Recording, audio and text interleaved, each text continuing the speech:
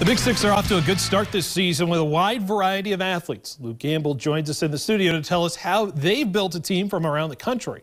The Badlands Big Sticks have players from 20 different states and 19 different colleges. As you can see by all these dots on the map, players traveled from as far as nearly 2,000 miles away to get to Dickinson this summer, all for one thing, to get a chance to play the game they love.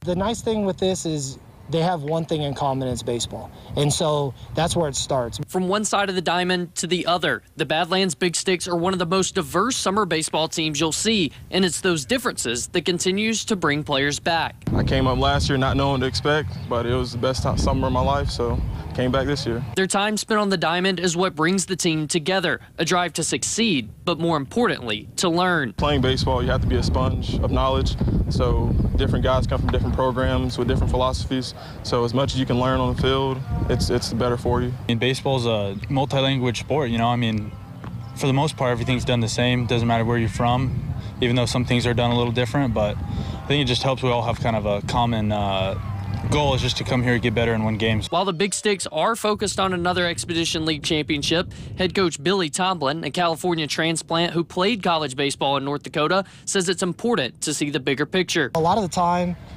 it was about really adapting and learning the North Dakota way, you know, hunting, fishing, things like that. And when you can bring a group of guys together for 55 to 60 days, it really opens people's eyes to what life is outside of what you know. Tomlin says winning will be a byproduct of the chemistry off the field, and his goal is to make sure when the last strike is thrown, the Big Sticks have grown as both baseball players and men. That's got to be your number one goal as a college coach, in my opinion, is we're here to make them turn them from boys to men, because for some of these guys, baseball is going to end and when college is over, and you're going to have to make some big decisions as where do I go next in life. As you can tell, this summer means more than just baseball for the Big Sticks. All right, thank you, Luke. And